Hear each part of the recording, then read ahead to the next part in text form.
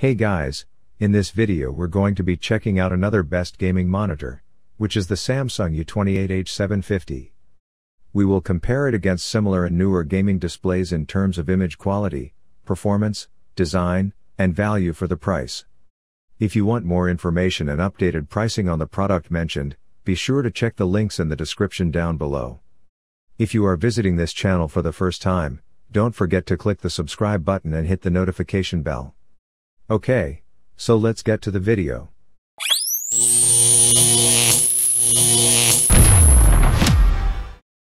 Image quality.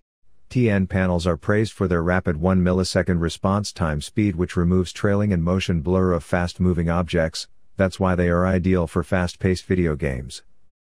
However, such fast pixel transition speed comes at a cost, as TN panels also have very narrow 160°/170 degrees viewing angles, which make the picture shift in color, contrast, and brightness when you look at the screen from certain angles. Additionally, in comparison to IPS and VA panels, TN monitors have the worst color quality and a mediocre contrast ratio. The Samsung U28H750, however, features the quantum dot technology, which boosts its color gamut to 125% sRGB for more vibrant and saturated colors. It also supports 10-bit depth via dithering, 8-bit plus FRC, allowing for 1.07 billion colors as opposed to 16.7 million colors provided via 8-bit depth. Other panel-related specs include a decent 300 nit peak brightness and a contrast ratio of 1000:1, which is standard. Now, equally priced IPS panels still provide more accurate and consistent colors, whereas VA panels offer a significantly higher contrast ratio, 3,000:1. On balance, the Samsung U28H750 monitor offers an excellent image quality for a TN panel display, but it's still behind IPS and Virginia, and while it does offer a notably faster response time speed in comparison to VA panels, the difference is minimal when you compare it to a 4K IPS monitor. Lastly, 4K Ultra HD resolution ensures stunning detail clarity and plenty of screen real estate thanks to the rich pixel density of roughly 158 pixels per inch. Keep in mind that for PC gaming at 4K, you will need quite a powerful configuration, even for 60 Hz. Let's talk about performance. The Samsung U28H750 input lag performance is excellent, with only 10 milliseconds of imperceptible delay, making it fit for competitive gaming. It also supports AMD FreeSync, which synchronizes the monitor's refresh rate with the GPU's frame rate, in turn eliminating screen tearing and stuttering with minimal input lag penalty, 1 millisecond, unlike FSync, which adds significantly more lag.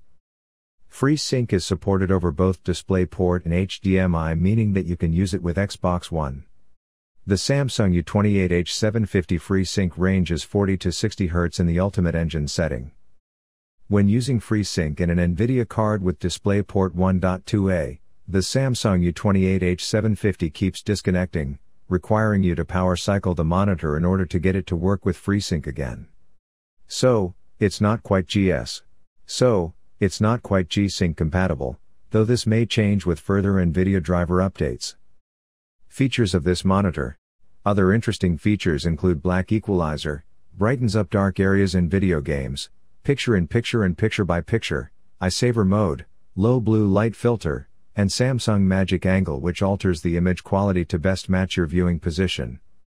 You will also find all the standard adjustments, including brightness/contrast, sharpness, color temperature, and 3 gamma presets.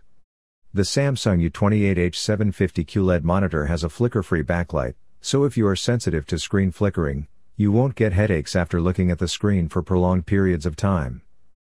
Let's discuss design and connectivity. While the Samsung U28H750 has a tilt-only stand, it's VESA mount compatible with a 100x100 pattern. Connectivity options include DisplayPort 1.2, HDMI 1.4, HDMI 1 to 4K 30 Hz, HDMI 2.0, HDMI 2 to 4K 60 Hz, and a headphones jack. The matte black design consists of thin bezels and slim profile, while the base is metallic and provides excellent stability without any wobbling.